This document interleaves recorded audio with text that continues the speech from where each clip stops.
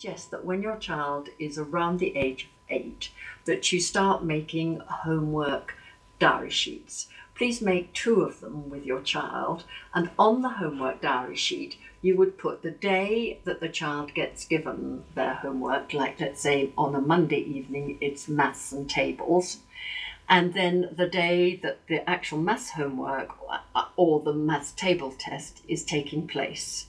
Then in between, make sure that you write in the days to do the tables test, again with the spelling, the same thing, so that it gets done each night before the spelling test. Otherwise, the tendency is to forget about it and only remember the spelling test day and the maths table test, and then there's a mad rush on Thursday evening to get everything done for the 2 tests on the Friday morning. The trouble about that is that they might get them completely right on the Friday morning, but 2 weeks later they've probably forgotten them. So it's better that they spend each evening doing a little bit to help them remember it better.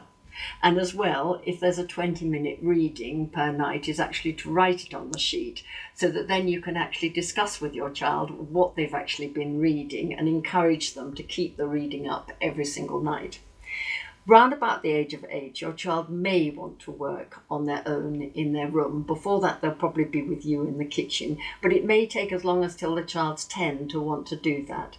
So that's variable depending on your child. And if your child wants to work on their own, please make sure that the lighting in their room is adequate, and also that it's quiet and peaceful so that they can settle down to do their homework.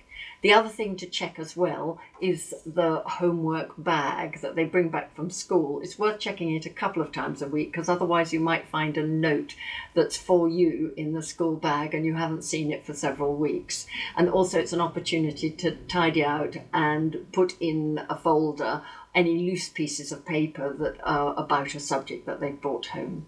So hopefully this will help you with making sure that they've taken everything into school on the days they should, including things like the PE kit or their swimming clothes, swimsuit if they need to on another day, so you don't have to go to the school later on and bring it. Thank you for listening. Oh my God, in a final